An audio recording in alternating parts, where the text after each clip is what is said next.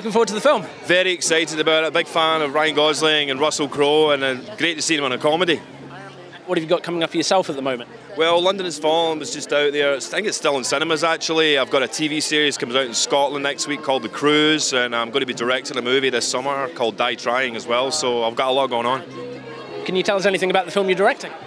It's set over a 12-hour time period. It's basically about a cop who gets sent to prison for killing his wife's killer, and he gets 12 hours to basically hunt down and kill the guys that killed his wife. So he's not supposed to be doing that, and I'll be playing that part, and I'll be directing the movie as well.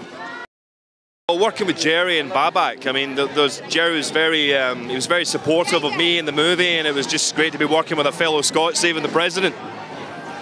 And I guess my final question, of the other projects that you haven't talked about that you've got coming up, is there anything else that, amongst that you're especially excited about? I can't talk about it.